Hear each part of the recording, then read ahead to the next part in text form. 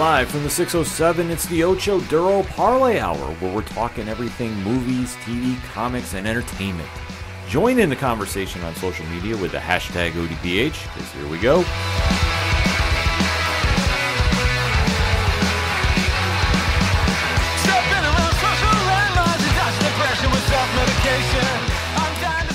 Welcome to an all-new edition of the ODPH podcast, better known as the Ocho Duro Parlay Hour. I'm your host, somewhat still standing with a voice. My name is Ken M. Joining me in studio, as always, you know him. He's the co-host. His name is Padawan J. Hello, hello, hello. And folks, we have a very special guest on the line. I don't want to say friend of the show because honestly, he's like family to us. He is, I believe now, the official record holder for most guest appearances on the ODPH. Yes.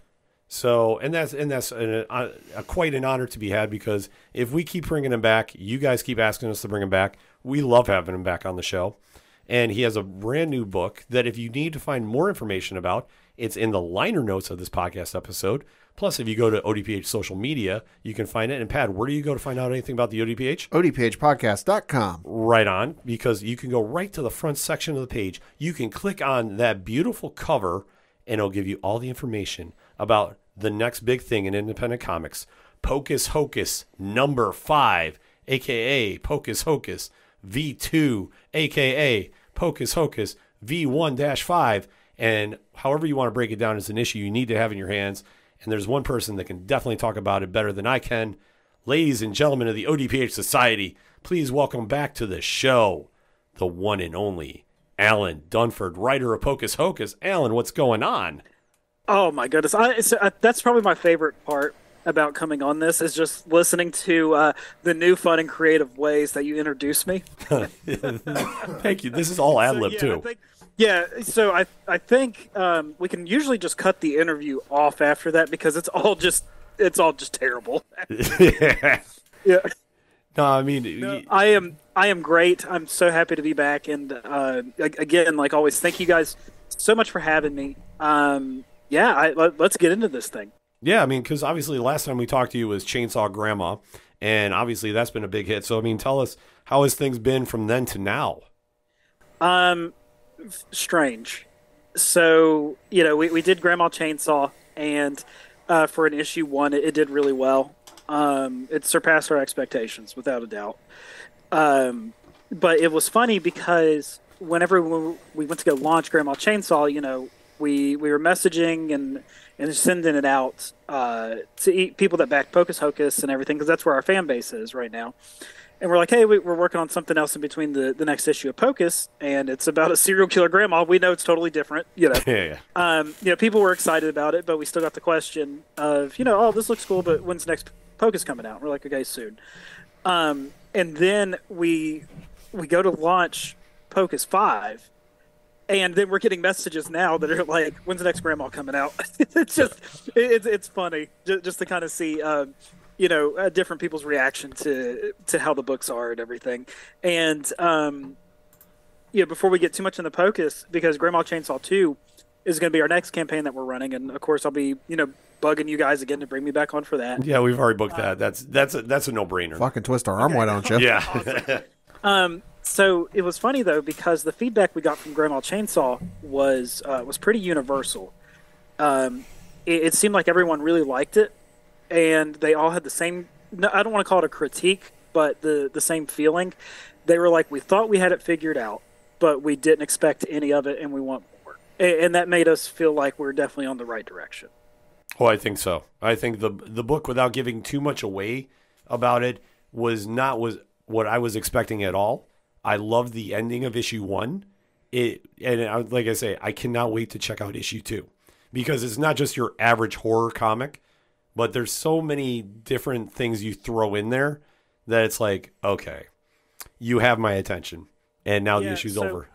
Yeah, that was one of those things where we kind of made the decision early to not talk about certain things, and hindsight's 20/20, right? Could we have marketed it a little bit differently if we would have revealed some of the stuff that was going to come up? Yeah. Would we have maybe grown our audience a little bit? Probably, because it was one of those where how we pitched it like it was very stereotypical.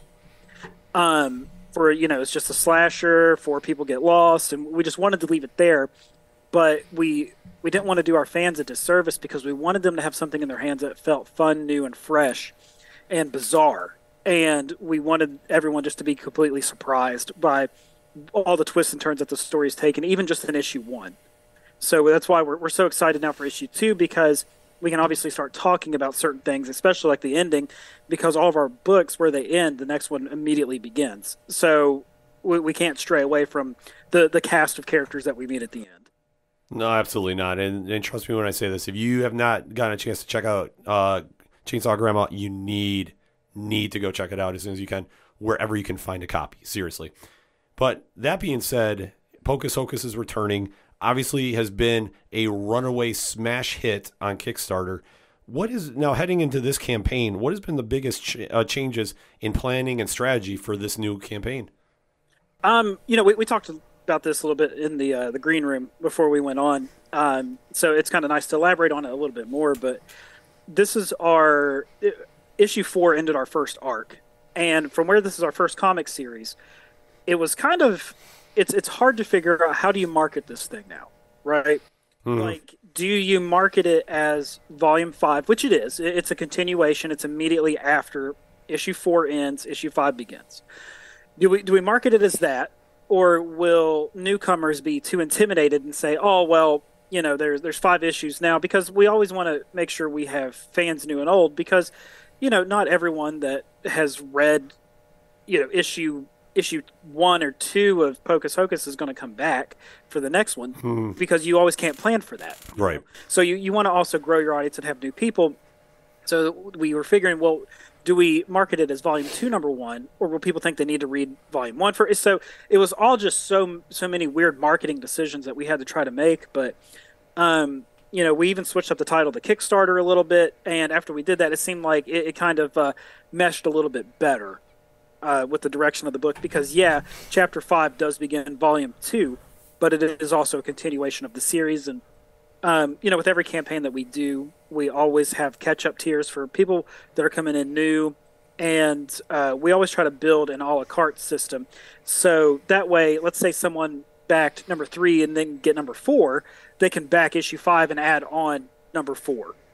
So we really just try to make it fair for everyone, and we don't try to strong arm anyone into buying like a huge tier or tier they don't need with extra junk, just so they can get caught up or just get a cover that they want. No, I mean, I think that makes perfect sense too, because the one thing is, with every campaign, you're going to have new eyes on your project. So right. you definitely want to come with something different, something fresh, and especially if somebody's coming in because they hear about this on a podcast or at the comic shops or wherever they get their comic news. Word of mouth has been something that I notice with Pocus Hocus especially has really been a driving force, like the whole DIY movement of it. And if anybody doesn't believe me, you watch from what's happened from issue to issue that we have done here personally. Like, I'll just take it from just the ODPH perspective. Every review that we have done for Pocus Hocus has like almost doubled in views every time out. Oh, wow. Yeah, no, legitimately. And that's awesome. Yeah, like it's crazy to say, but it's like every time, like it grows more and more. And then we always have people asking, like, "Oh, when's the next issue? Where do I find out more?" And then it's just usually me sending out DM links and like, "Here, go get the copies yourself." But it's one of those things that more people are like, "I hear about this book.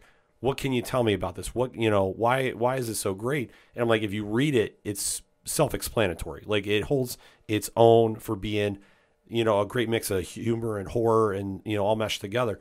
And then you think about, like, especially in this day and age, just with word of mouth and how important that is, if you want to call it a viral moment, but it's like when somebody catches wind and starts playing the game of telephone, I mean, that's the easiest way to really create some buzz. And you guys have that right now. I mean, that's just got to be such an incredible feeling. Oh, yeah, without a doubt, because, I think I say this every time we're on here. We are our own worst critics. And, yeah. You second guess yourself, and you just want to make sure you're always trying to do fun and innovative things. Mm-hmm.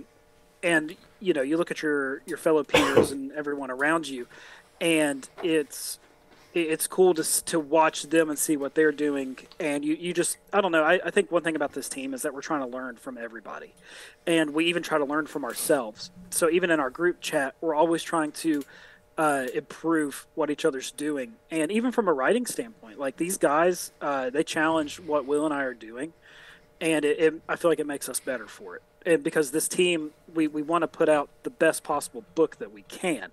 And, personally, I think probably about everyone would say this, but I do feel like our issues keep getting better and better because Brian has like such a good handle on what we're doing and where we're going, and he kind of knows what we're really looking for, and Jason knows how to step up his collaring on certain things now because we're all so comfortable with each other. So it's just I don't know, it's something so cool to see. And we were talking about just seeing the growth and everything. For those who don't know, this got picked up by SourcePoint Press. So we can't say too much right now, but definitely expect to see this thing in comic book shops this year. That's amazing. Dude, wow. It's a weird feeling because we feel like it just kind of happened out of nowhere. No, but I mean, that's a testament to you and your team. Like everybody at Top Hat Studios is like, you can just tell when you read a book, like how much the creators are invested. And you hit it right on the head when you say you're your own toughest critic because you care. Like this is your project you're putting out to the world. Like and you know that you have a lot of eyes looking at it. And it's just trying to gauge about how much the audience is in size wise, but you always have somebody looking at it, so you definitely want to make a great first impression. And I think you guys do that. But it's always that thing to be your own worst critic, because whenever you do something in art and podcasting and TV, movies, whatever, et cetera, you're gonna want to make sure you leave that lasting impression that people want to come back and see it or hear it or whatever the case is. So if you're not tough on yourself, then who else is gonna be? Yeah, we were so nervous whenever we went to go release Grandma Chainsaw because we didn't know how people were going to take it, right? But then after we did get back a lot of feedback, we were so happy, and it let us know that we were definitely on the right track because genuinely we felt like it left people wanting more. So that was something really cool to see too, and it just motivates us, to keep pushing forward and trying to tell fun new stories. I talked about it with you before, and we got asked to do a short story for Roseblood Manor. And we absolutely were over the moon with how that turned out because it was our first take on a short story.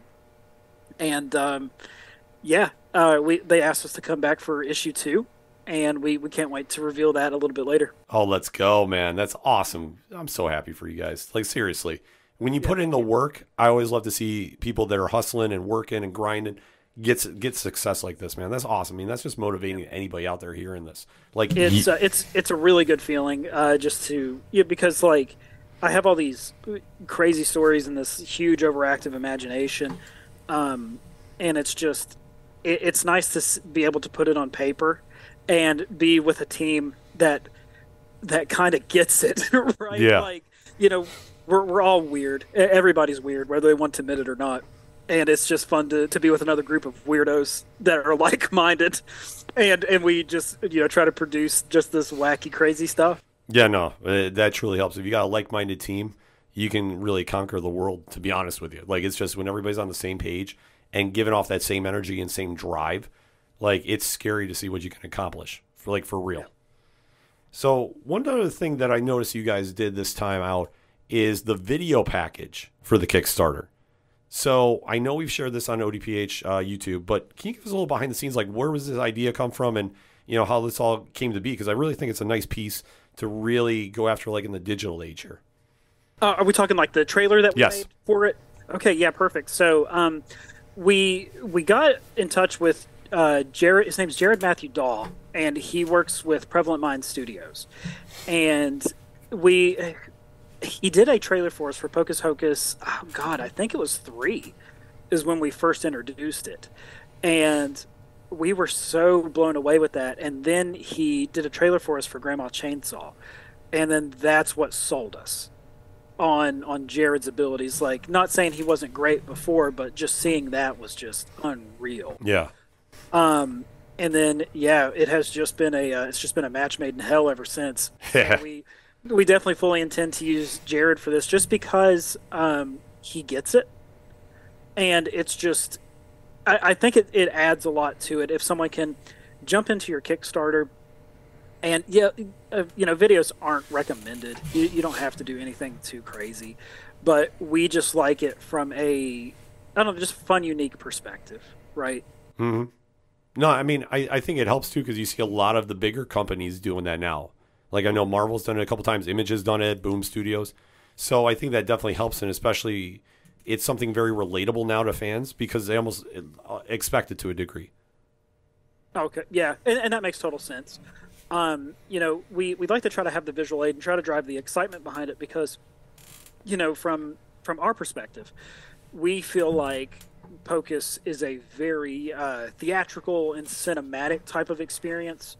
Brian's artwork and Jason's coloring is just, it's unreal, and I feel like it kind of pulls you in. Mm-hmm. And all the books, not trying to discredit mine and Will's writing, but yeah, they read pretty fast. Yeah. I think and that's just a testament to, I think, the pacing of the story and the structure of how Brian has been laying out the pages and everything. And it's just, I don't know, it's cool to see it that way. And we definitely think that a trailer lends itself really well to that part. So in case anyone needs a little bit of a refresher, because, hey, there are a lot of comics coming out these days. What is POCUS about exactly? Oh, okay. So POCUS is it's a Faustian tale. So, and I like to make the joke that, this is one of the oldest stories ever told. There's even a song about a guy going to Georgia in the thing, right? Mm-hmm. But it's a story about a magician whose name is POCUS HOCUS, who sells his soul to a demon to have actual magical powers. And as these things go, they never go as planned. So this is POCUS's journey to get his soul back. And it's obviously it's mediocre spoiler territory at this point, but we find out who actually has POCUS's soul, and that's where the second arc begins, is our journey into that dimension. But the way I just described this, I promise you, it's a lot funnier than it is. No, it absolutely is. Like I say, the humor is something that you don't expect when you start reading this, and then it really hits. Like Sweet Baby Satan still cracks me up to this day. It's like little stupid stuff that we try to throw in there. Yeah. But yeah, that was one of the things that we tried to aim for at the beginning, was we wanted to make something that was, in our opinion, funny and unique. And humor is so hard to do, but we hope that we at least got close to it. No, I think you guys definitely really hit it too. And now with issue 5 or volume 2 coming out, is there any spoilers we can talk about? Any themes we should be really focusing in on? Yeah. So with this one, the book is still very funny. We cracked ourselves up writing this thing. I think this was probably the hardest that we actually ever laughed. We introduced a new character who is who's kind of a field guide of sorts, to get us through this new world and to traverse where all we need to go. And that was probably the hardest that Will and I have ever laughed while writing something. Just because this character is just so stupid and so crazy that we never thought we'd be able to make something like this, but it just kind of worked in the realm of everything. But even in the ash can that we have, you can tell that there's definitely a darker tone to this one. And that was without a doubt on purpose, because the stakes are getting higher. Yeah. We're getting to a point now where actions have consequences, and everything that POCUS has done, whether it has been selling his soul for his own personal gain or selling his soul to impress his father, all these actions have consequences. And it really plays well with the theming of the book, with what we're going for, especially in this realm, whenever we really start to get a deep dive into the character that Lilith is. Ooh, okay. I'm excited. Well, I was already excited to begin with. I love this. Yeah. But, okay. Yeah, all right, I'm going to try not fanboying out a little bit. Yeah, we, like I said, issues 1 through 4, it's light, whimsical. There's still some sinister I guess, sinister nature to the thing. But this one, we're pretty on the nose with, the you got to get your head straight, POCUS, because this is serious now, right? But of course, like I said, we still have a blast working on this thing. And that's the best thing too. Is like you go into these new arcs, and it's always kind of like a gamble, so to speak. But you can still tell the energy is still there, and that's the big thing, that you guys are all still having fun doing this, and that's what it should be at the end of the day, because that does translate to the readers so much. Yep. And also another thing that I know you have coming out too. Well, actually, it's been out for a little bit now. Is a Substack, and this has been something that's been popping up on a lot of writers lately.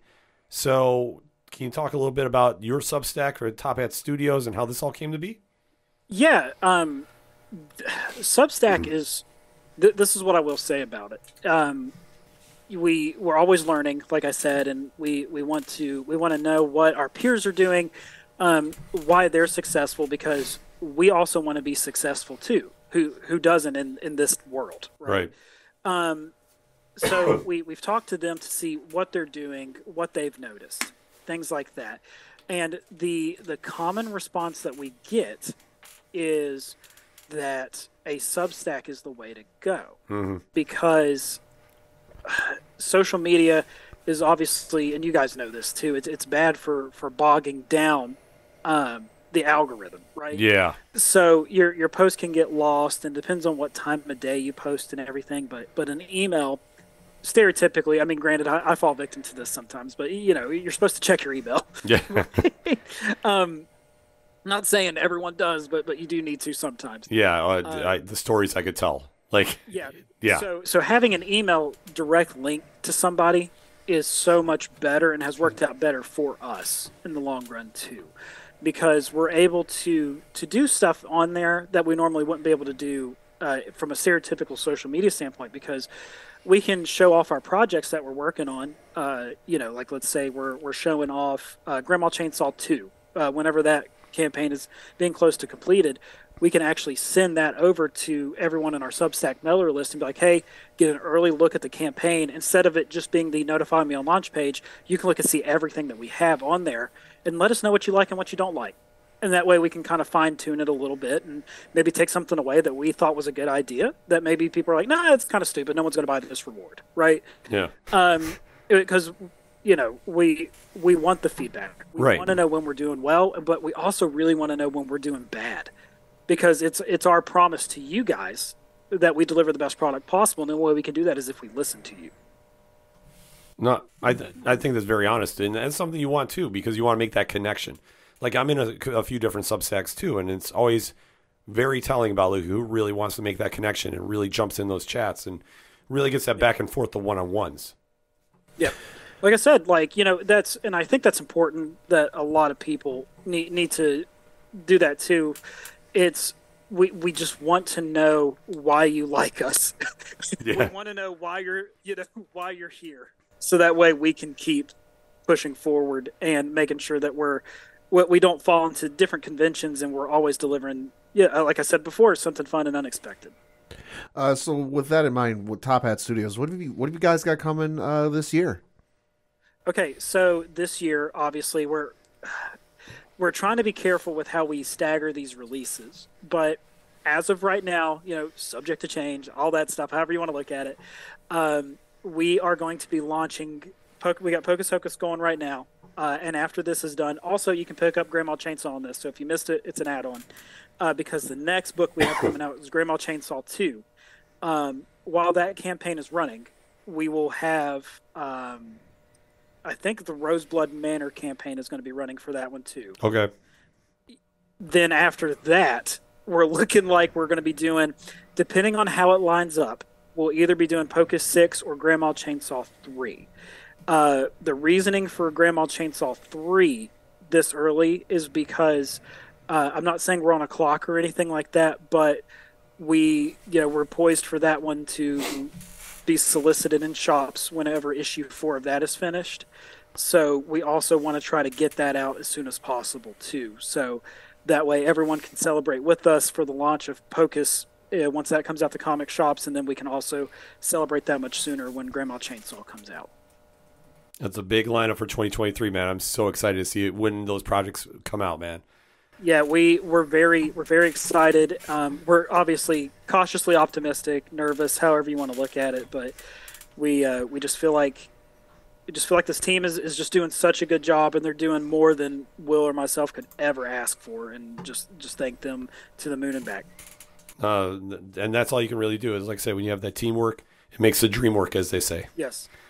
Yeah, the dream, we all want the same dream, so we feel like it's working then. Yeah, no, absolutely. So before we let you go, obviously, we're going to ask you a couple fun questions.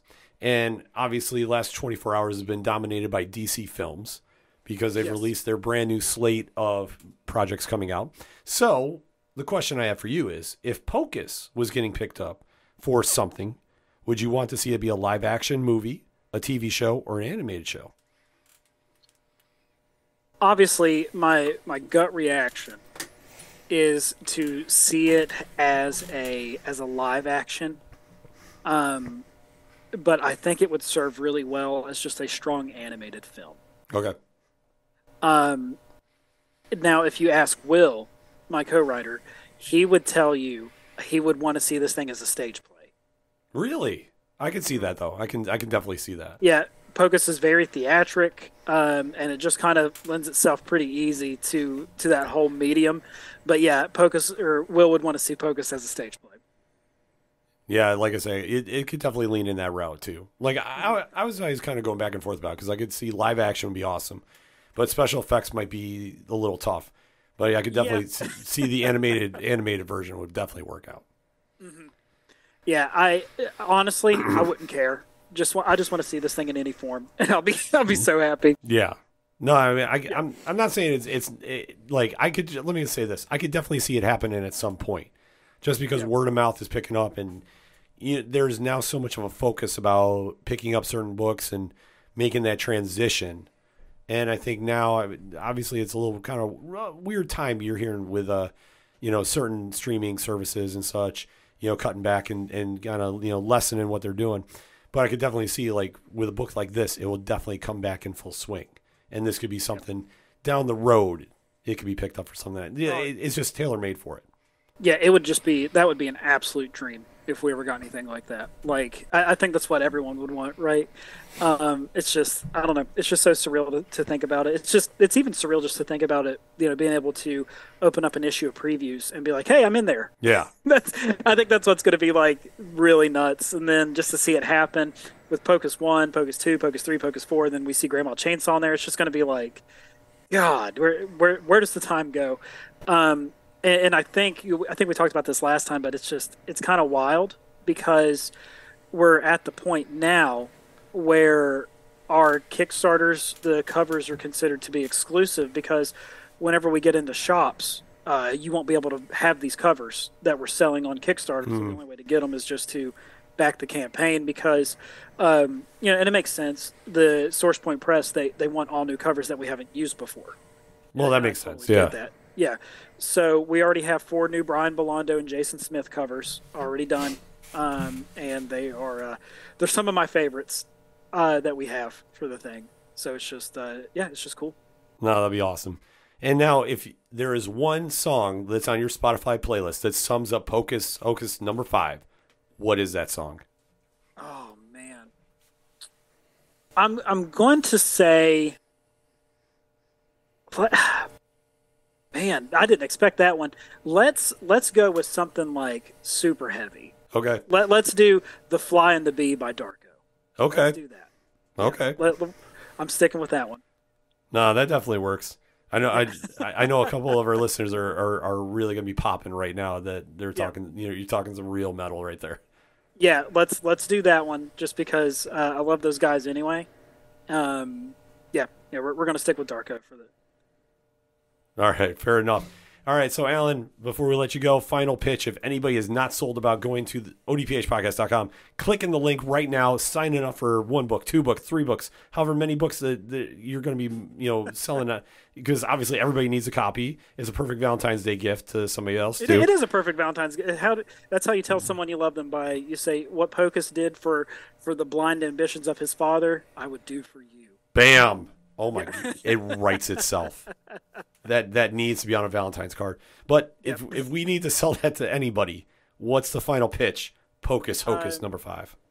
Yeah, so again, Pocus Hocus, it's just a wild, fun tale about a magician on the journey to get his soul back.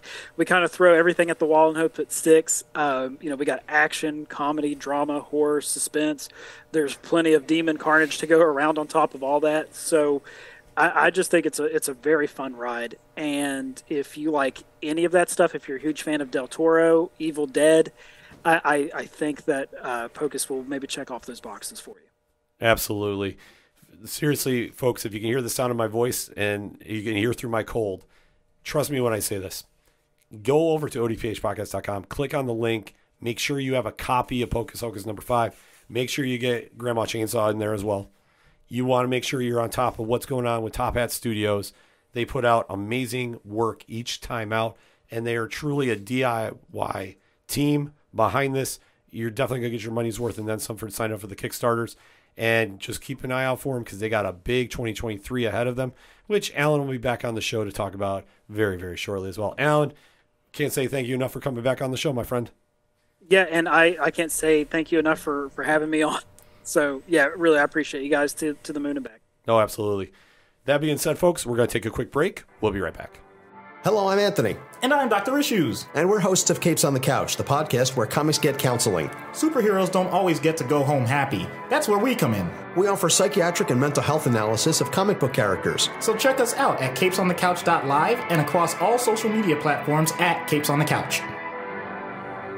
Coming back for another segment on this edition of the ODPH podcast, and there is some big DC film news that dropped on us finally. Good Lord, yeah.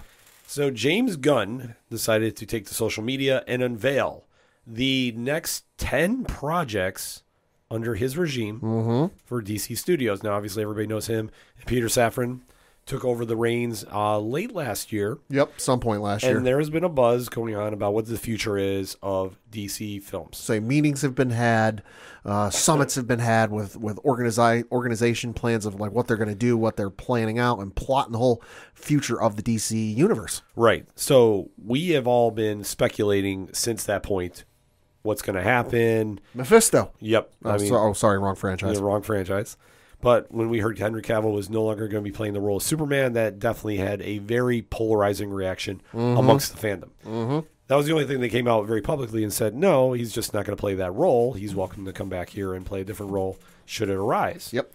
Well, after this week, we have a foundation of where we're going with the projects that were announced. Yeah. And Pat's going to be reading them off, and we're going to kind of give our thoughts and opinions on them. Yeah, so I'm reading this from an article on thehollywoodreporter.com, which, if you want to look it up, the headline is DC Slate Unveiled, New Batman, Supergirl Movies, a Green Lantern TV Show, and more from James Gunn, Peter Safran. So just reading through the list of on the article, this first chapter, I guess we can call it, is being billed as Chapter 1, Gods and Monsters, which... hell of a title. You know what? I like giving it that little flair. It's different than just Phase 1 from the folks over at Marvel or something a little bit different. Wasn't that an animated film for DC, though? I think it might have been. Yeah, like it rings a bell. I could swear to you that was an animated film, 2015, Gods and Monsters, Justice League. Okay. So reading from the list on thehollywoodreporter.com, one of the things announced, Creature Commandos, which the article says, quote, a 7-episode animated series written by Gunn that is already in production. Originally a team of classic monsters assembled to fight Nazis, this is a modern take on the concept. The voice actors have yet to be cast, but the executives are looking to find people who can voice the animated characters and also portray the live-action versions when the anti-heroes show up in the movies and series, close quote. And that's the case going forward for all DC projects that James Gunn made very specific and clear in the video he posted to his Twitter. I know it's on Facebook, it's on YouTube, it's everywhere if you haven't seen it. But when they're going to do kind of the Marvel method where one actor plays one character. Right. You know, so there ain't going to be this crossover, they're playing multiple people, and that goes for any projects going forward.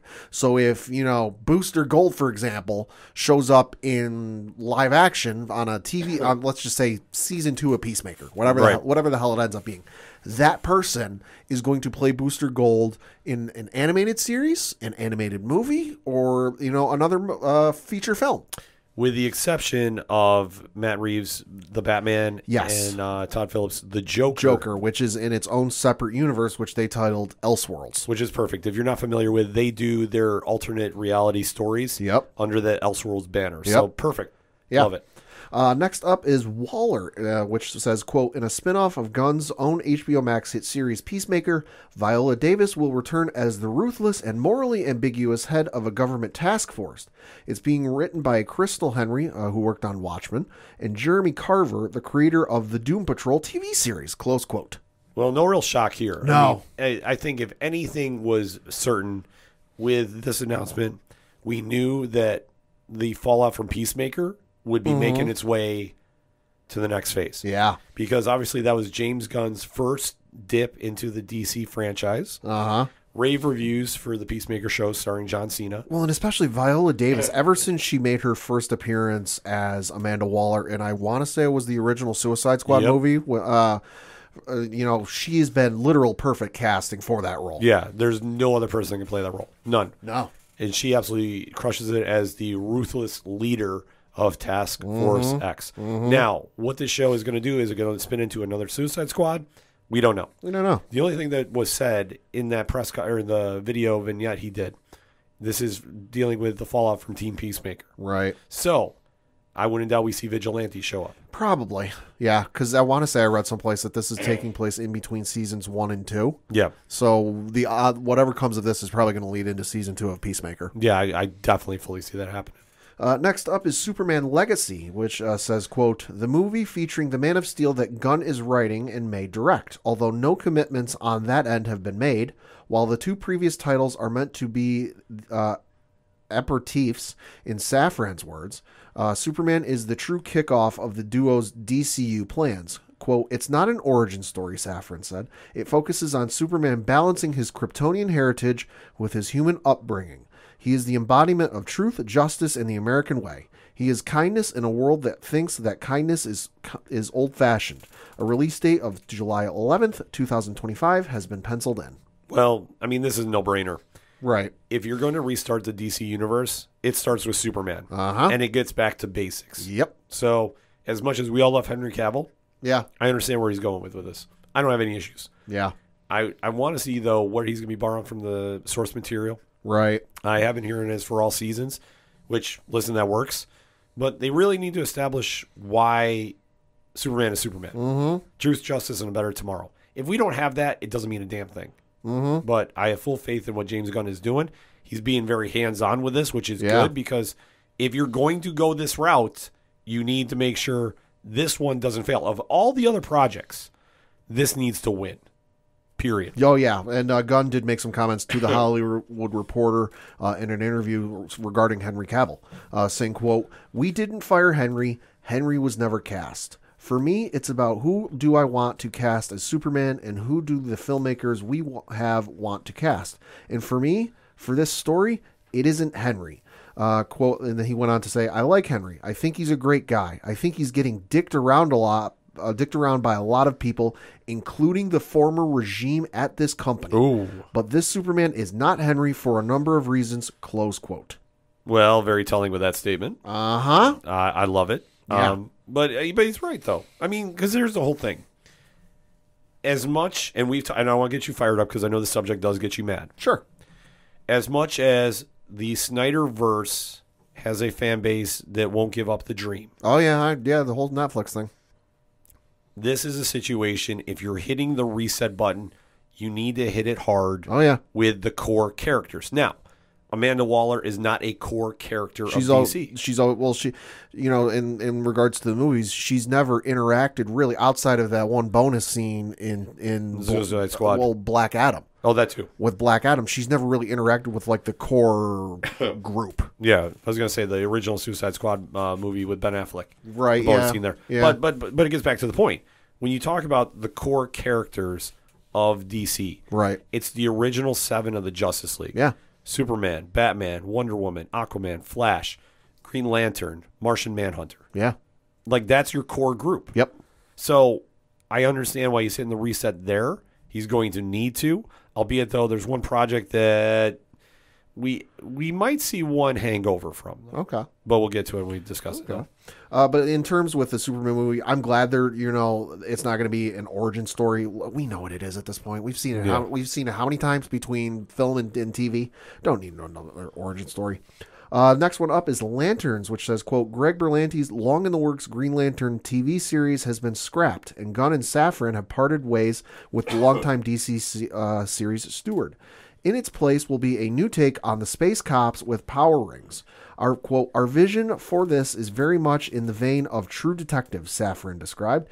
It's terrestrial-based. It will feature prominent Lantern heroes Hal Jordan and Jon Stewart, and is one of the most important shows they have in development. This, quote, this plays a really big role into leading into the main story we are telling across film and TV, close quote. Well, I'm definitely excited for this. Yeah. You give me a True Detective style, which has been the rumor this show is going to be, with Hal Jordan and Jon Stewart. Oh, yeah. Like, listen, Kyle Rayner would be cool. Guy Gardner is Guy Gardner, whatever. Yeah. No, and all the other Lanterns you can pull in for. If you want to do like a space cop show Probably going to be, yeah. and make it really dark and twisted, Yeah. like, this is perfect. Like, give this to me. Oh, I'd love it. This might be arguably the project I'm most excited about, to be honest with you. Yeah. And it's good we finally have some answer and some, I guess, closure on what was happening with the Greg Berlanti series, which I figured, it was announced so long ago, and we heard jack all about it since. Right, same thing with Strange Adventures. Yeah. Next up is The Authority, which the article says, quote, a movie based on a team of superheroes with rather extreme methods of protecting the planet that first originated in the late 1990s under an influential imprint known as Wildstorm, run by artist and now head of DC Publishing, Jim Lee. Quote, one of the things of the DCU is that it's not just a story of heroes and villains, said Gunn. Not every film and TV show is going to be about good guy versus bad guy. Giant things from the sky come and good guy wins. There are white hats, black hats, and gray hats, added Safran. They are kind of like Jack Nicholson in A Few Good Men. They know what you want from them on the wall, or at least they believe that, close quote. Okay, I will be honest. Never in a million years did I think The Authority would be optioned. Right. Never. And I know you're not familiar with them. Nope. But the minute I heard this, I freaked out. I was like, wait, what? Because the thing is, this was the spinoff of Stormwatch from Wildstorm. Okay. When Jim Lee formed Image Comics way back in 93. Okay. They went and they all had their own sub-universes. Mm-hmm. So think of it like this. Rob Liefeld had Extreme Studios. Mark Silvestri had Top Cow. Jim Lee had Wildstorm. So under Wildstorm, you had Wildcats. You had Gen 13. You had Stormwatch. Okay. Like Wetworks. Like, you had a bunch that were under that banner. Stormwatch was a unique concept in the sense, like, it was a team book, but it was like backed by the United Nations. Sure. And what rolled into it, like, they were basically doing, the dirty work, so to speak. Okay. The Authority rolled out of that, and it is an insane version of the Justice League. Like, you can almost call it that. Okay. Which they have many popular characters. The one that has been featured more so lately, like in the past 10 years, in the DC universe is Midnighter. Okay. Which you might know. Okay. But they have a really eclectic group. I'm going to read this from DCComics.com. Sure. So they have Jenny Sparks, a woman who can manipulate electricity, and if it wasn't enough, she's also considered the spirit of the 20th century. Born in 1900, she stopped aging when she turned 19 and has been secretly influencing the century's biggest turning points. Apollo, who is like their Superman. Solar battery with super strength and vulnerability in flight. Sound familiar? Apollo is also one of the first openly gay superheroes to appear in a mainstream comic. He's married to Midnighter, one of his teammates. Midnighter, as we previously mentioned, is a former soldier with enhanced abilities. Well, probably the most widely known member of the Authority, because he did have a self-titled series, I want to say, with the New 52. Okay. And he's shown up in books like Nightwing and a couple others. Like, he's been around. Midnighter can go back and quote, and like I said, all this is pretty much quoting the article, DCComics.com. Midnighter can see how a battle plays out before it happens. And he's basically like, think about Batman on Venom, unhinged, like doesn't give a fuck and will kill people just doing it. And, you know, it happens. That's him. Oh, okay. So you will be the one that's very, very highly talked about in this project. Right. Because, like I say, he's 100% walking violence. But, like I say, he just adds a different dynamic to this group. And like I said, he's married to Apollo. Okay. So, that also, you know, is going to be a great pairing to see on screen, too. I'm excited to see how that is. And then the other members, too, you got Jack Harsmore, who's basically somebody who's been experimented on and has got a weird, like, connection to cities. Right. But like I say, it plays into this book. Okay. And they have a couple other members, too. Okay. And like I say, DCComics.com paraphrased and quoted some of the stuff, too. If you want, they got a great article of breaking down this team. But, my God. Yeah. Like, the fact that this got picked up. And they've tried bringing it back in different incarnations. And I know that there was a Grant Morrison series. Right. Superman and the Authority. Yes. A couple of years ago.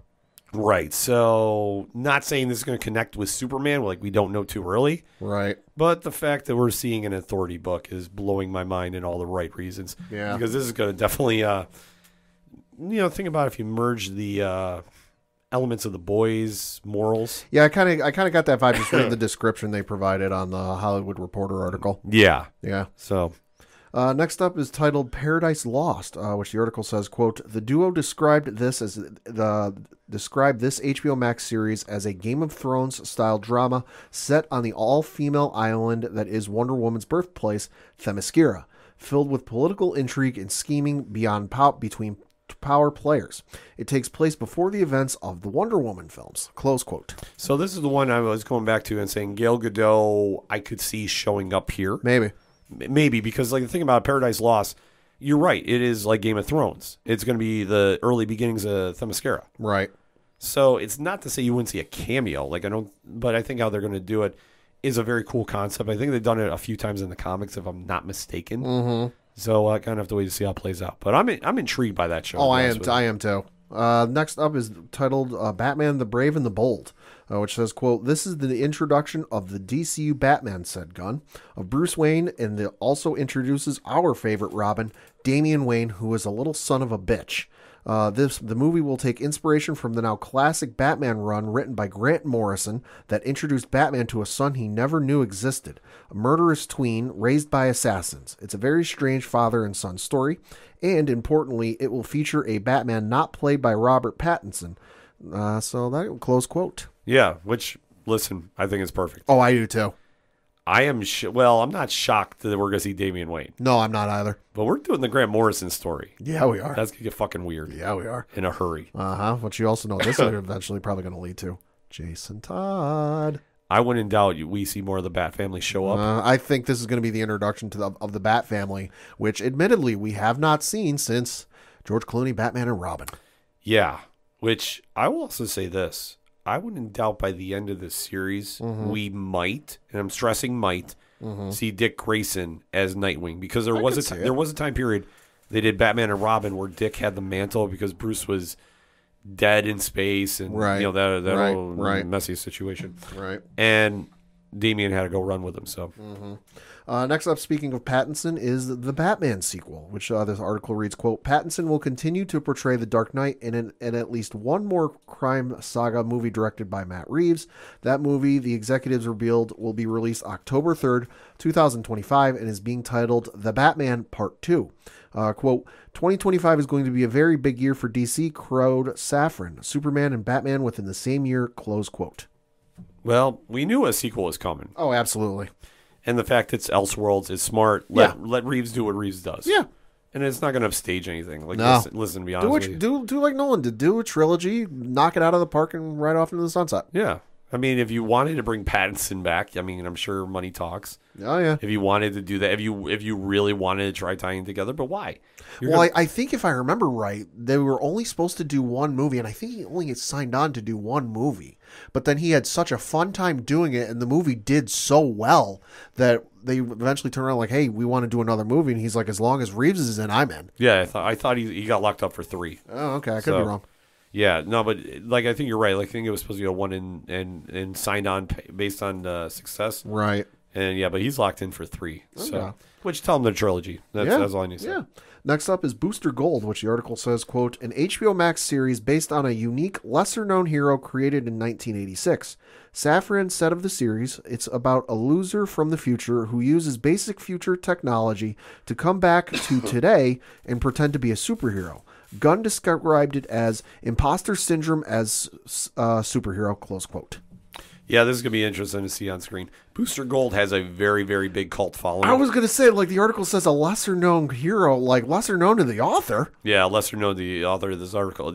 Yeah, Booster has a cult following, much like Nova in Marvel. Mm-hmm. Same kind of vibe. Yeah. Not going to lie. Yeah. So it'll be interesting to see how this one does. I think this is one they're going to have a lot of fun with. Yeah. I don't know who they're going to cast in that role. I know people were trying to, fan cast Chris Pratt. Okay. Which I could see. Yeah, I could see it. You're going to need somebody to get real cheesy with this role. Real cheesy, real charismatic. Yeah, which I'm here for. Chris Evans, maybe? I could, I'm just thinking of Chris Evans and, like, how cheesy and kind of goofy he was in Knives Out. Yeah. I'm just throwing it out. It could happen. Next up is Supergirl Woman of Tomorrow, which reads, quote, taking its cues from the recent Tom King written miniseries, this movie promises a different take than what most think of when Superman's cousin comes to mind. Quote, we will see the difference between Superman, who was sent to Earth and raised by loving parents from the time he was an infant, versus Supergirl, raised on a rock, a chip off of Krypton, and who watched everyone around her die and be killed in terrible ways for the first time, for the first 14 years of her life, and then come to Earth. She is more hardcore and not the Supergirl we're used to, close quote. Yeah, I'll be honest. I've not read this story. I've heard nothing but raves about it. I've heard that too, yeah. So I'm excited. Like, if you're going to do it, and especially with the praises coming out of the source material, right? I'm all on board with it. And then lastly, of the ones that they announced, Swamp Thing, which reads, quote, a horror film that promises to close out the first part of the chapter, close quote. Well, Swamp Thing, I think, is money on the table. Yeah. That, obviously the CW show that came over via the DC universe, and people forget that was actually going okay until they had some financial trouble. Right. I forgot, I think it was like a tax break that didn't work out. It's been a while, folks. Yeah. But that being said, if they want to go back to it, Swamp Thing, you can make some money off of. And especially in the right hands, which I believe they have the director of Logan, James Mangold. Yes, I've heard that, yeah. Yeah, he has been tagged to this as well as an early lead. So, listen, I'm here for it.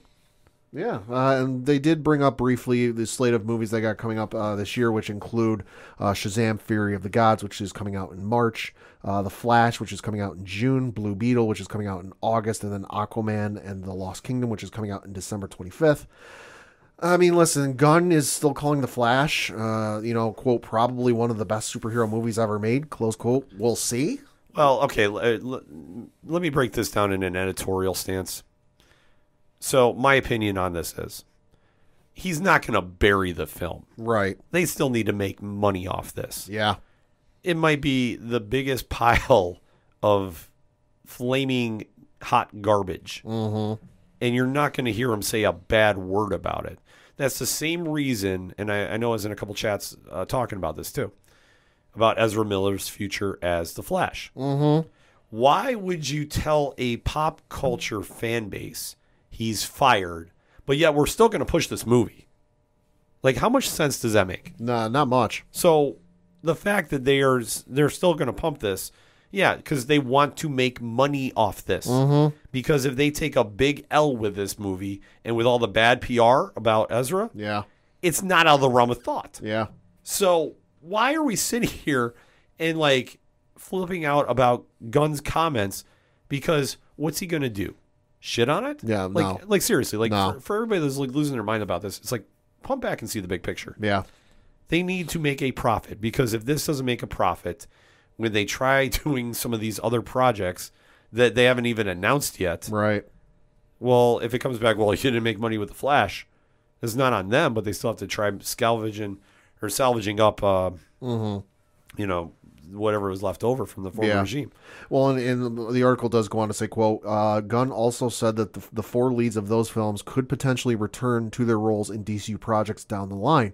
Quote, there is nothing that prohibits that from happening, said Gunn.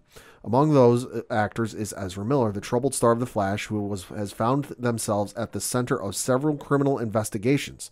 They pleaded guilty to trespassing earlier this month, and who, in August, announced they were seeking treatment for complex mental health issues. Safran said the executives remained hopeful Miller is on a path to betterment. Quote, Ezra is completely committed to their recovery. We are fully supportive of that journey they are on right now. When the time is right, when they are ready to have that discussion, we will all figure out what's the best path forward. But right now, they are completely focused on their recovery, and in our conversation with them in the last couple of months, it feels like they are making enormous progress, close quote. Well, I mean, yeah, of course. I mean, it's good to see if he's getting help and, you know, he's taking steps in the right direction. Well, but the fan bases are pretty much spoken. I mean, that's the problem. Yeah. That is, you know, until we really see something change for him. Yeah. I think everybody's still going to be very skeptical about this movie. Yeah. But I understand what they're doing from a business point. Yeah. And that kind of sums everything up with that. Yeah, but it sounds like, you know, with those Flash, Shazam, and then Aquaman, it sounds like that might be the end of the previous regime of films. It's going to be a case-by-case basis if we see what happens with those actors and actresses and what have you from those franchises going forward. You know, could we see, you know, Zachary Levi come back as Shazam? Maybe. You know, it depends on what they have and if the character is right for the story they're telling. Because I think a lot of people would agree, myself included, opinions about the Snyderverse aside, Henry Cavill's a fucking amazing Superman. Oh, absolutely. In terms of playing Clark and playing the role of Superman, he's fucking phenomenal. You know, one of the best to do it, if not the best to do it. But clearly for the role and for what James Gunn is writing, he's not the right person for it. So Zachary Levi, in my opinion, now granted, I've only seen 2 performances of Shazam, and one was the animated series and one was in these movies. But Zachary Levi plays a phenomenal Shazam. But if they decide to bring Shazam into the DCU going forward, if Zachary Levi doesn't fit the bill of what they're wanting to tell, don't get all up in arms about it because, hey, listen, they like the guy. You know, it's just he's not right for the role. So it's going to be a case-by-case basis, and we'll see. I think you hit it right on the head, Pat. I think it's going to be case-by-case. I think the only safe bet is Flash is done. Right. And like, listen, this movie could make $1 billion. Right. They're still going to recast. Yeah. There's no. I'm sorry. Like, for everybody that's like really worried about this, he's going to reset the timeline. He's going to disappear instead timeline. Yep. Spoiler alert. It's going to be like the end of the Justice League Dark Apocalypse War movie. Yeah. Where like things went to absolute spoiler alert. Things went to absolute shit, and then Barry went to do basically another Flashpoint and reset the universe, and that was the end. Yeah. Shazam, I also think is done after this. As much as I loved them, like I really enjoyed the first one. I'm excited about the second one. I mean, I think that's the case. I mean, Cavill's not coming back. All signs are pointing to Dwayne Johnson not coming back as Black Adam. So there go your 2 big matchups you could do for a third film. Right, because that's the thing. If you don't have Black Adam, it makes no sense. Which let's be clear. Neither side has said they're done with each other. We're not going to make another Black Adam movie, but they're not exactly announcing it, and you just kind of got to read between the lines of what they've said in the past. Exactly. So, like I say, I'm not holding any breath on that one. No. Aquaman is tricky. Yeah, because you know they've said he's perfect for Aquaman, but then he also wants to play Lobo. So we'll see. Well, I think you're going to have this. I wouldn't doubt that they label the sequel that's coming out this year. Yeah. As Elseworlds. Maybe. Then you can write that in if they want to go Lobo. Yeah, yeah. But then again, here becomes your question. All right, as much as we all want to see Lobo as the comic fan base, sure. I don't know how Lobo translates to the pop culture audience. The only now I'm speaking from this as a mostly pop culture guy because I didn't start reading the comics up until the last decade or so. Yeah. The only exposure Lobo has had outside of the comics was a couple of episodes in Superman the Animated Series in the 90s. Right. And then he might have shown up in an episode of 2 of either Justice League or Justice League Unlimited. I can't speak for any of the newer cartoons, whether he showed up in that, but for the ones I know, like the Justice League Unlimited, Batman the Animated Series and all those spin-off ones, and then Superman the Animated Series, he showed up in a couple of episodes for Superman the Animated Series, and then he might have shown up for like 1 or 2 episodes of Justice League or Justice League Unlimited. Yeah. So it's not a real big exposure. Right, and that's one thing. I mean, Jason Momoa could absolutely carry a film if Right. they want to do it. But I think it's tricky about what you want to do with the new universe. Right. Like, we take a look at the 10 projects that they've announced. Creature Commandos is the picture perfect James Gunn project. Yeah. Frankenstein and monsters in World War II. Yep. Boom. That's all you need. And trust me, this thing is going to be a monster. Pun intended. Aha. Then you also see he's playing it safe by doing Superman and Batman and Robin. Right. And Paradise Lost, which the concept might be a little crazy, but I think it's a perfect way to do a Wonder Woman story now until you figure out what direction you want to go with her and still have a very cool idea for a movie. Yeah. And I think they got it right there too. Yeah. Supergirl is kind of a little crazy in the sense of we weren't really sure what the future was going to be there, but Right. if you're going to do Woman of Tomorrow storyline, I think it's perfect. And like I said, from everything I've heard about this, I'm going to make a point to read this sooner than later. I think that this is going to be a great way to transition her to the big screen. Right. And then you take a look at some of the other books. They're coming. Booster Gold. Uh-huh. I think that that's going to be a fun project. But it'll be you'll hear by the time it's all said and done, where's Ted Cord? Right. And where's Blue Beetle? Right. I'm just going to say that right now. The other thing got mentioned and brought up was Superman and Lois, one of our favorite television shows going right now. Switching over to an article from Variety.com. The article says, quote, Superman and Lois is expected to continue for 1 or 2 more seasons, according to DC Studios heads James Gunn and Peter Safran. The future of the CW series was revealed by the pair at a press event on Warner Brothers lot on January 30th, at which they laid out their initial development slate. When asked about Superman and Lois, Gunn said, quote, it's a show everybody likes, so it's going to keep going for a little bit, close quote. Gunn and Safran were also asked about the future fate of the upcoming CW series Gotham Knights, though neither had any commitment. That show will debut its first season on March 14th. Close quote. So Superman and Lois sticking around for at least a couple more seasons. Yep. Makes sense. Gotham Knights to be determined. Yeah, another case of we're not going to say it until it comes out. Uh-huh. I'm just putting that out there, too, for the karma. Yeah.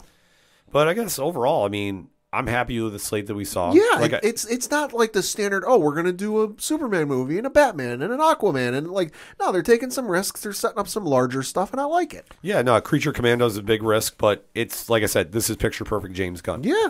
The Authority is a big risk. Right. But that's because if fans are thinking this is going to be Justice League, oh, no. Yeah. This is going to be completely different. But like I say, I like the team. And I'm going to be very interested to see the pop culture reaction to this team because they're violent and brutal and just absolutely go off the place. And like I said, I love Apollo and Midnighter, so I can't wait to see them on the screen too. I'm super excited about that. And then you have Batman and Robin, which Damian Wayne live action, long overdue. Yeah, absolutely. Long overdue.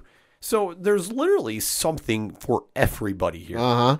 And I think that's smart for Gunn to do. Because I know people are, complaining we didn't hear anything about Green Arrow. I think it's coming At some point, when the first chapter is titled "Gods and Monsters," Green Arrow is neither a god nor a monster. Yeah, and I say, and it also depends on your definition of gods too. Because Booster Gold considered a false god. Yeah, if you know his story, and then you literally have some monsters in this setup too. Mm-hmm. But overall, I think he's got a good sense of direction where it's going. I do too. I think Lanterns is going to be the most interesting show out of this. Yeah. I'm all in for Authority. I can't stress that enough. And whatever he's going to do with Superman, Batman, and Wonder Woman, he's definitely made a point to establish the Trinity again.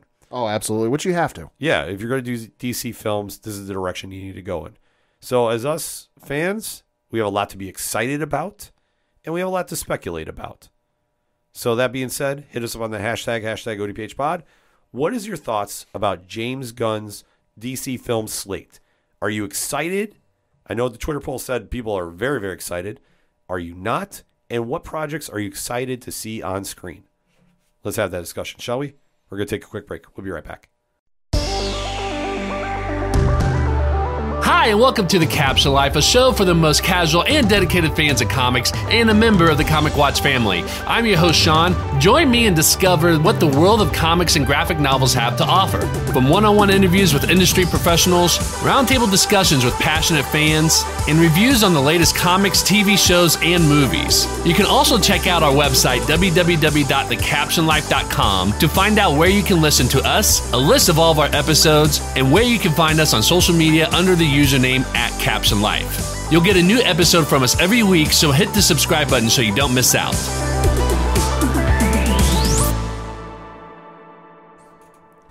Coming back for another segment on this edition of the ODPH podcast, and what an episode. Holy shit. You know, we did, unfortunately, due to scheduling conflicts last week, we didn't get to do a full ODPH recap of the hit show on HBO Max entitled The Last of Us. Uh-huh. And last week's episode was very good. Yeah. No question about it.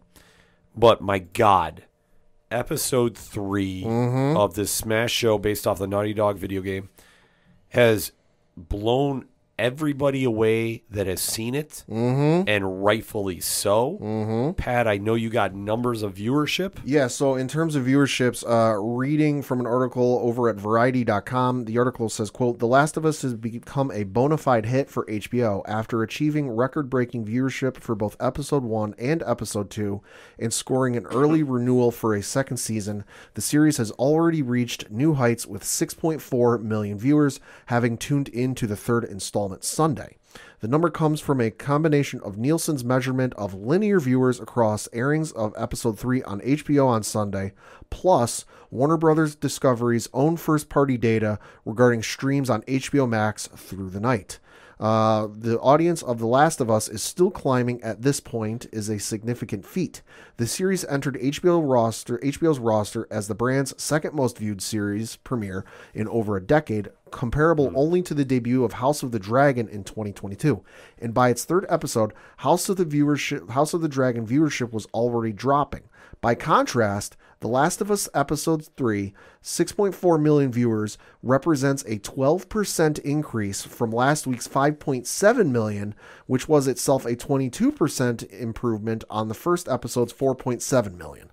Yeah. Close quote. I'm not going to crown it just yet, but this is easily on its way to that Walking Dead level of pop culture status. In 3 episodes. Yeah.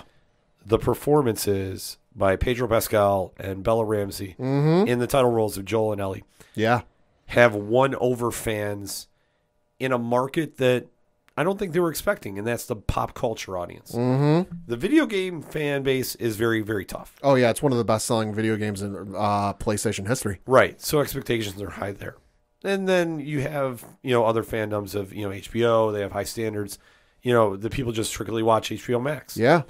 But crossing over to the pop culture audience and winning them, and word of mouth has spread about this, no pun intended. You now know what kind of hit you have on your hands. Yeah. And I will say this.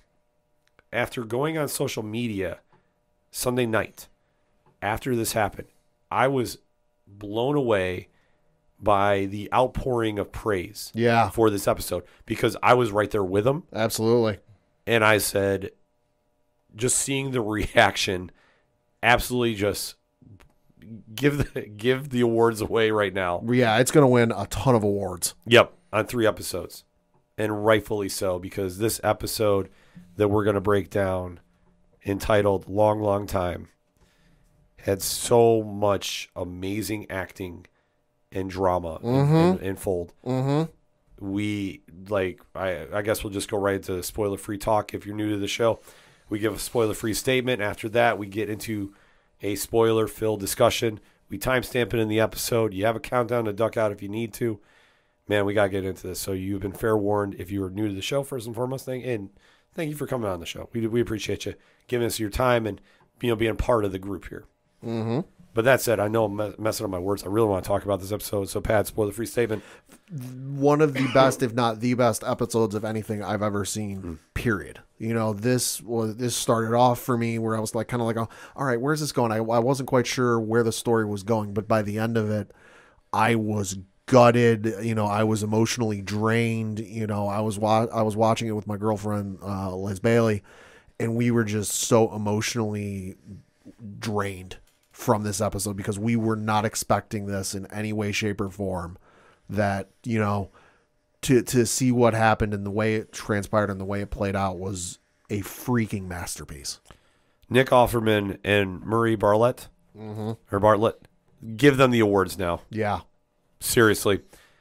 They told one of the most beautifully tragic love stories I have ever seen on film, TV, or in comics.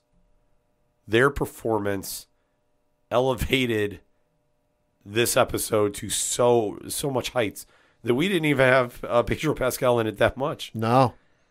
This was all about establishing them and their love story, and I literally sat there with you, Pat. I was just emotionally drained. Yeah. Like, I have not felt like that after watching something or reading something in quite some time. And I was like, God damn. Like, this is cinema. This is amazing acting and writing on the top high level. Mm-hmm. And fan reaction has been across the board receptive and praising this as well. So that said, 3, 2, 1, talk to me. This was quite simply one of the best television shows I've seen in any form, whether it be live action, animated, you name it. This was incredible and perfect from start to finish. I can't find one thing I have an issue with this episode. I know IGN gave it a 10 out of 10, and I humbly agree with them. Mm-hmm. Same. That literally, I can't think of one thing in this to even like nitpick with, oh, you know what? Well, this could have been a little shorter. Oh, that could have been a little. No. Like this, I know they made some deviations from the game, and I know some people took criticism with that. But listen, in certain instances, the deviation and the changes can be better. And this was one of those instances that it was a great little deviation they made from the game. And it just, it took a moment in the game where it's like, oh, okay, yeah, sure. And then you kind of expounded upon it and you went, oh my God, that it was, like I said, it was perfect. Yeah. The writers went into such a different lane than the video game, and it elevated their story so much. Like I said, this was a beautifully tragic love story. Yeah. I sat there, I was fucking in my emotions. Yeah. I'm not gonna lie about it. I was like, yeah. I was like, by the time this got done, I was just like, fuck. Yeah. Like, I was just like, I have nothing. I have literally poured it out here. And the job that the pair did acting, like I said, I can't praise Nick Offerman and Murray Bartlett enough. Like, the job they did establishing these two characters that, let's face it, are not key elements of the story per se, but they did it. Oh man, see, I'm already starting to get worked up again too. This is not helping with my cold and cough. So, listening audience, please bear with me. But as this episode kicks off, Joel and Ellie are paying homage to Tess's final words of, you need to stay on the mission. You need to get Ellie to where we might be able to cure this whole nonsense. Mm-hmm. And Joel is taking that to heart because obviously Tess sacrificed herself last episode to save them. And the instructions are, you got to go meet Frank and Bill. Mm-hmm. And during this time, Joel is also having this discussion with Ellie. And like I said, it's brief and it's overshadowed, and rightfully so. But he's talking about, the government during the original days of this outbreak, oh, they were not nice people. No, that's for goddamn sure. Jesus Christ. Yeah, doing executions left and right. Yeah. In complete and utter chaos, which unfortunately not super shocked at with what was going on at the pandemic of that story. So we didn't do a time jump, and we go back to 2007, and we see that there is somebody who's, do we say thriving at this time?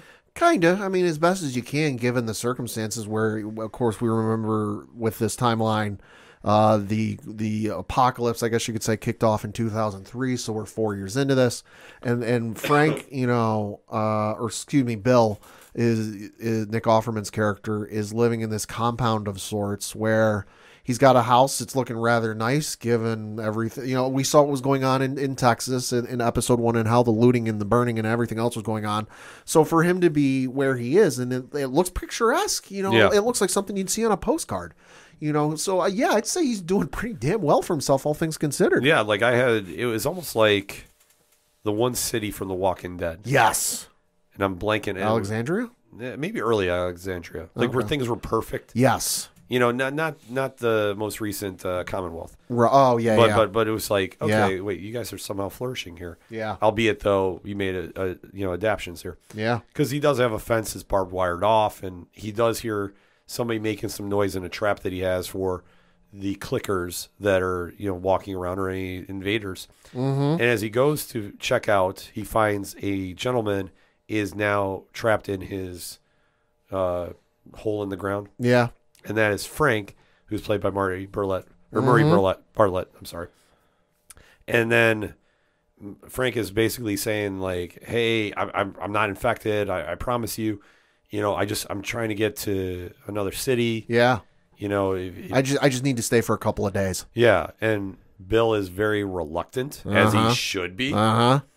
Because let's face it, a person shows up on your doorstep in these circumstances, you know, and I'm sure he's run into people where it's like, hey, let me stay with you, and they've had ill intentions, and he's had to kill them. Yeah, so obviously, in this post-apocalyptic world, you can't take any chances. Yeah. But he does, for some reason. Mm-hmm. He's got a feeling. Yeah, so he lets him come inside his house, and he lets him, you know, get showered up and have some food, and you can see there is a bit of, you know, trepidatiousness going on. Mm-hmm. But Bill is kind of warming up to somebody else being around him. Yeah. And you do see that there is a moment where they go to the piano. Yep.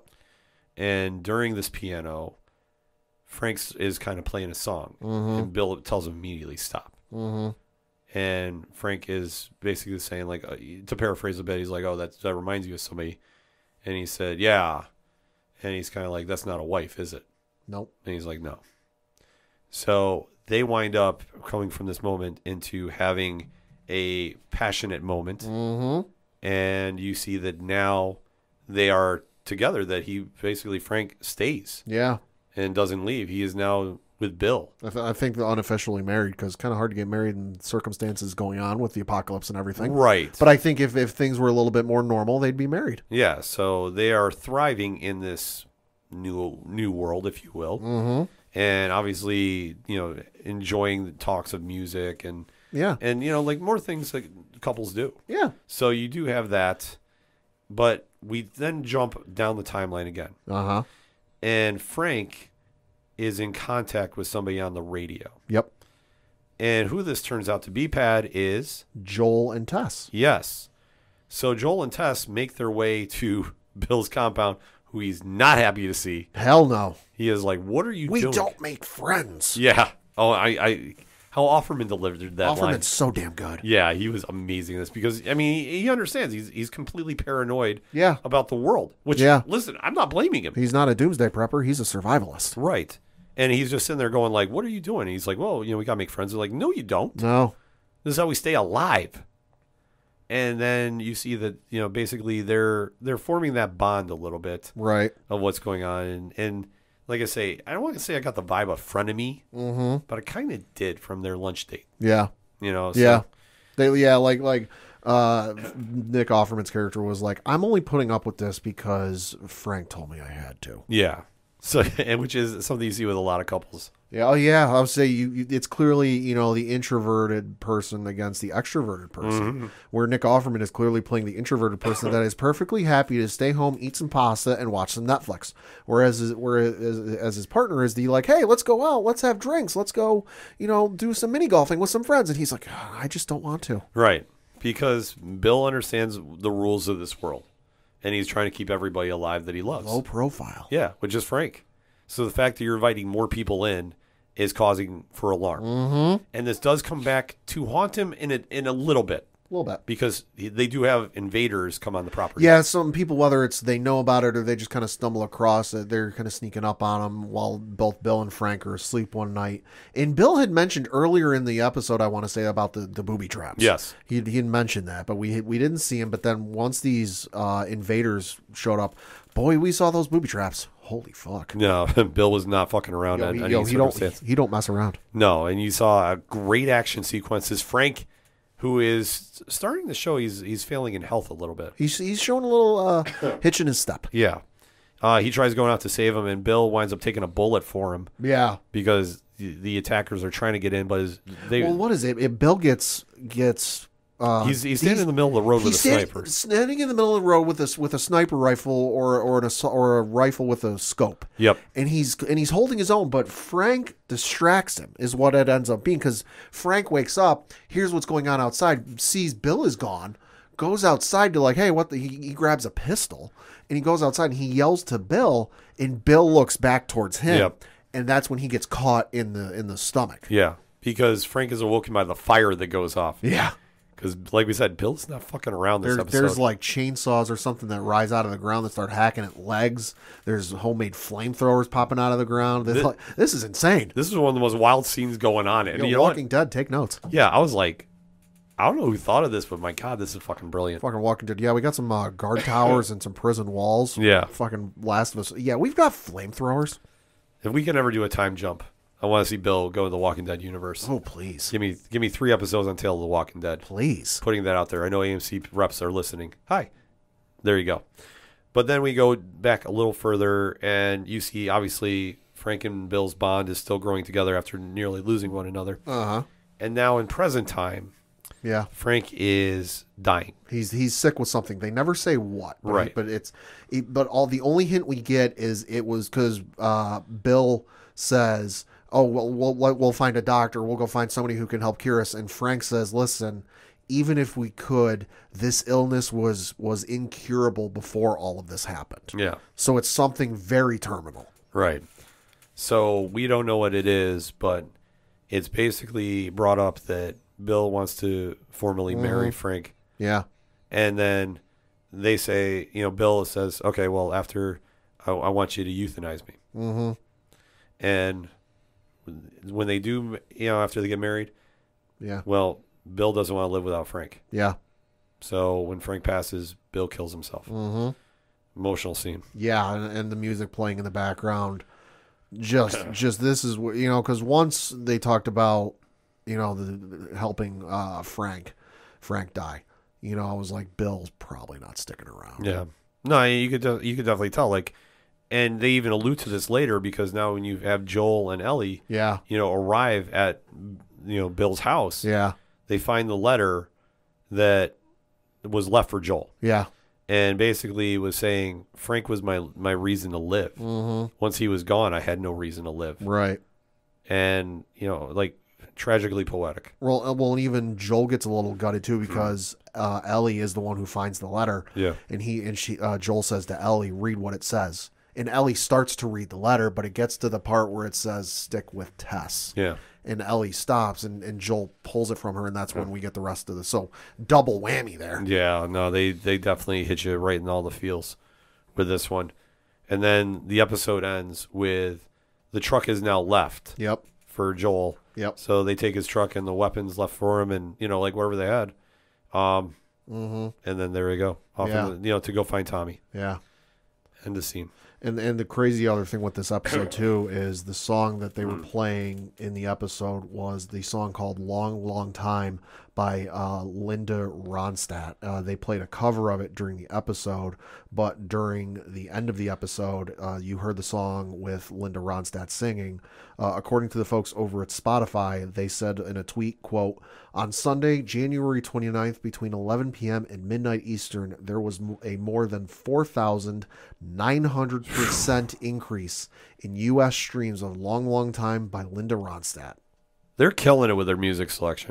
This music selection is phenomenal. Yes. So definitely want to give the props there. But, I mean, Pat, final thoughts on this episode? Like I said, one of the best television episodes I've seen anywhere. You know, I literally can't find a thing to nitpick about. Like, I got nothing. I realize the video game thing is bugging some people, but maybe this is just me from watching Lord of the Rings films and Harry Potter films and other stuff that's been adapted.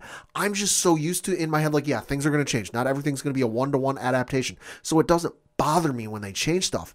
But in a lot of instances, the changes they make enhance the show. And like I said, this is one of those changes that enhanced the show and gave it so much depth. Because if you don't know, in the video game, it's hinted at that Bill and Frank were was married, Bill was married, and that he had a partner. But they leave it at that. They never expound on it. And Neil Druckmann, who wrote and created, was one of the writers and creators of the Last of Us video game series, you know, is basically like, hey, we felt we needed to expand upon this, and it is what it is, and he did a phenomenal job. Yeah, no, he did. So their emotional, you know, story just elevated everything up. Yeah, I mean, that's the biggest thing with this. Love is love. This was a perfect love story, ended tragically. Yeah, and this connects with everybody. Yeah, I mean, the love story started off so nice because it's like, oh, hey, even in the darkest of times, you can find love. Yeah, and then it went so dark. Yeah, but it was beautifully told. Yeah, like I say, one of the most best episodes of TV you're going to watch all year. Yeah, even if you don't watch any of the other episodes in the series, you really don't need to watch the other ones to get this one. You can just pop this one on, you know, and watch this one without any context. Like, seriously, go watch this. Do yourself a favor. Make sure to go check it out on HBO Max, wherever you are watching The Last of Us, and definitely hit us up on the hashtag ODPHpod. What is your thoughts about episode 3 entitled Long, Long Time? Definitely want to talk to some people about this. We're going to take a quick break. We'll be right back. Hey guys, it's Alan Dunford here from Top Hat Studios, co-writer and co-creator of POCUS, HOCUS, and Grandma Chainsaw, and you guys are listening to the ODPH podcast. Gotta be down to the punch, 'cause they can't bring me down if I'm already under the ground. Coming back for the final segment on this edition of the ODPH podcast. Pat, what you got? Got a couple things to talk about, two of which are video game related, and it has been reported in an exclusive at IGN that Xbox, Nintendo, and Sony won't be a part of E3 2023. The article on IGN.com says, quote, E3's first physical event in 4 years was supposed to be a triumphant return for the trade show, an opportunity to recapture some of the excitement of past conventions, which historically have been major showcase events for the games industry. However, it appears that when E3 2023 hits the Los Angeles Convention Center in June, it will be without 3 of its most important draws. IGN has heard from multiple knowledgeable sources that Xbox, Sony, and Nintendo won't be part of E3 2023 or have a presence on the Los Angeles Convention Center show floor. This information comes on the heels of Xbox's announcement last week that it would be returning to Los Angeles for its annual summer showcase, while declining to confirm whether it would be part of the show itself. Speaking with IGN last week, Xbox CEO Phil Spencer said the platform holder is timing its showcase with E3 at a moment convenient for press and even consumers at the event, meaning it's likely to roughly align with the event itself. Spencer also stressed Xbox's public support for E3 and the Entertainment Software Association, or the ESA. However, IGN understands that Xbox won't have a booth on the show floor. Quote, E3 is just, to me, one of the seminal moments in gaming. I love the history of going down to LA, thousands of people there, getting to see great new things, getting to see people in the industry, the fan events that we've had. I definitely want that to continue, Spencer said. Xbox is on the board of the ESA, and I think a successful and healthy ESA is critical to what we're trying to go do. So we place our showcase like we always have done, at a time where hopefully it's convenient for press and even consumers that are going to the E3 event. And that's what we're going to try to do now. We will continue to work with ESA in terms of their plans. As I said, we're on the board, and we want to make sure that we are doing everything we can to help make E3 successful. Close quote. So this, for all intents and purposes, sounds like the end of E3 as we knew it. Yeah, no, I think it's a wrap. I mean, yeah, if you can't draw on the big names, yeah, the big 3. I mean, I hate saying it, but there's no point. I mean, because Ubisoft won't, or not Ubisoft, Bethesda won't be there because they're a part of Xbox. Yeah, you know, and if Sony's not going to be there, you're not going to have Insomniac there because they're a part of PlayStation. you know, and Nintendo's a big draw. So what are you going to have? You're going to have EA Games and Ubisoft, like, and whatever other smaller indie developers you can get. Like, it'll probably take place this year, just because, I mean, we're sitting here in February. It's too late in the game, I think, to cancel out and cancel the whole thing. Although the last couple of years, you never know. But I think for all intents and purposes, E3 as we know it is no more. Well, I think it's a tough sell. Like, you know, for whatever reason they don't want to do it, but I think if next year when you try planning it out, if they're out, yeah, you got to take the L. Yeah.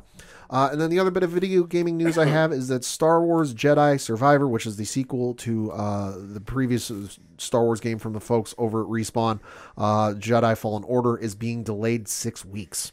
So reading from an article on IGN.com, the article says, quote, in a statement posted on social media, well, the game, by the way, has been delayed to April 28th. The article says, quote, in a statement posted on social media, director Stig Asmundsson addressed the reasoning behind the delay, saying the team is focused on polishing the final release while enhancing performance. Quote, for the last 3 years, the Jedi team here at Respawn has poured its collective heart and soul into Star Wars Jedi Survivor. And we are proud to say the next chapter in the tale of Cal Kestis is content complete. We are now focused entirely on the final stage, bug fixes to enhance performance, stability, polish, and most importantly, the player experience. Jedi Survivor is a direct response to the feedback from our community, delivering expansive destinations to explore, evolved combat and traversal, and of course, the continuation of Cal and BD's story.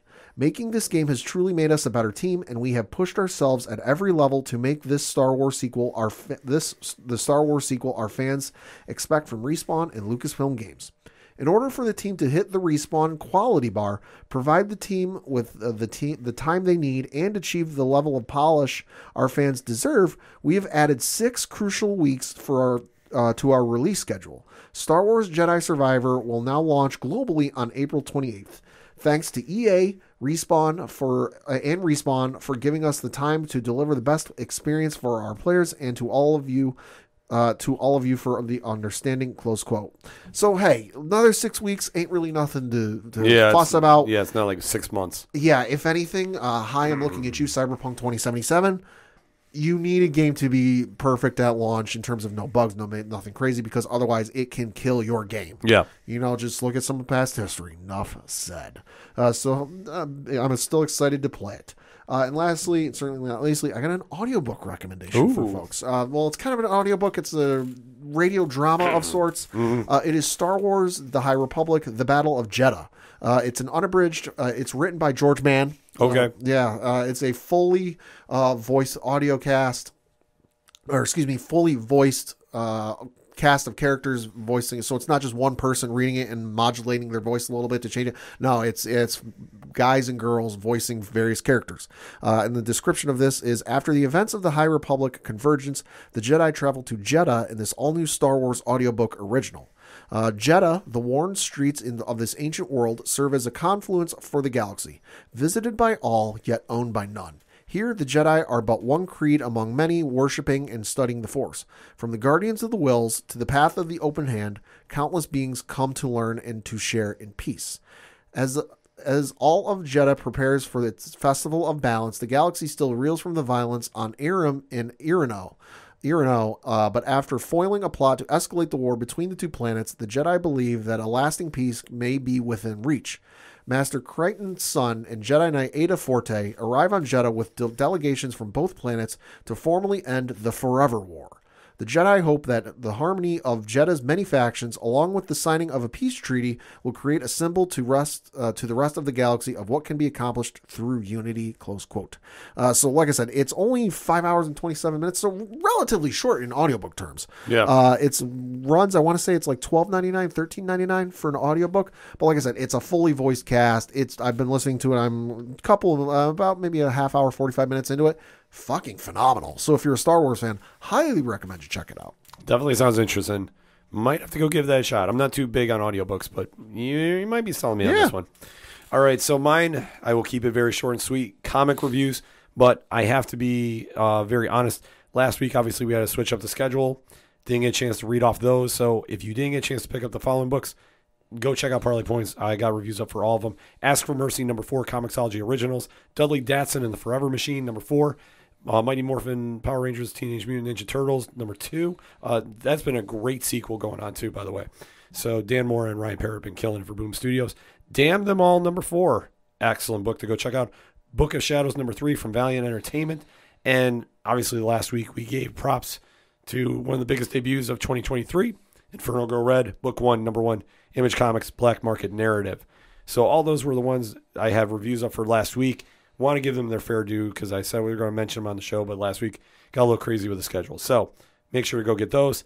This week at the comic shops, Marvel, Silver Surfer Ghostlight, #1. So interesting story going on there. Over on DC, Lazarus Planet, Legends Reborn #1. That's their big crossover event they have going on now, Lazarus Planet. So you definitely want to go check that out. And Parlay Points reviews for this week. 3 from Image, Blood Tree #1. Now, Pat, I know you're not going to like this one. It's a horror book. Nope. But it's a true crime story. 2 detectives are chasing after a serial killer. Very cool twist in the story. They kind of tipped it off in the preview.